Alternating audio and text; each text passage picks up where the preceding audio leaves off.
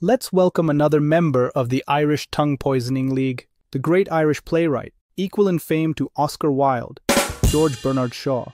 Hello, Mr. Shaw. Hello, brother.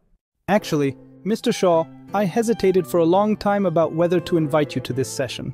After all, your works don't have a high search volume on the current internet, which seems a bit inconsistent with your status as a Nobel Prize in Literature laureate. Is what's popular necessarily noble?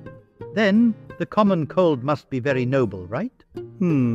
But there is indeed such a phenomenon now, where some people's works are of poor quality, but they receive a lot of attention.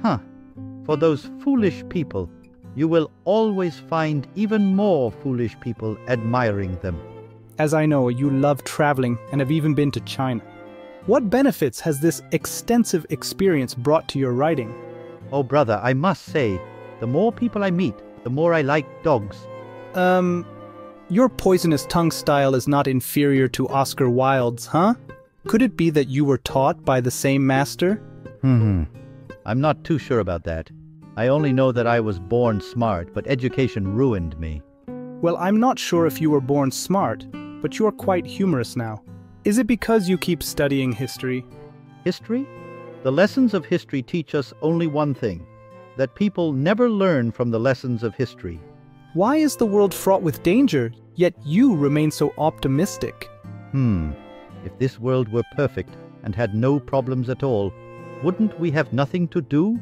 Well, that makes sense. Then how do you view death? Hey, it's not a big deal. I've always known that no matter how long I live, this kind of thing will happen sooner or later. You know, in the current era of self-media and economic situation, many people are starting to become freelancers. What do you think about this? Actually, most people don't really crave freedom, because freedom often means responsibility. All right, let's change the subject. Valentine's Day is coming soon. Any advice for lovers? Oh, my advice is straightforward. If you want to get married, go ahead and get married. If you want to stay single, then stay single. In the end, you'll regret it either way. Oh, I don't know if that advice will be helpful, but let me ask one final question. What advice do you have for those friends who can't find their own position? Then don't look for it. Life is not about finding yourself. It is about creating yourself.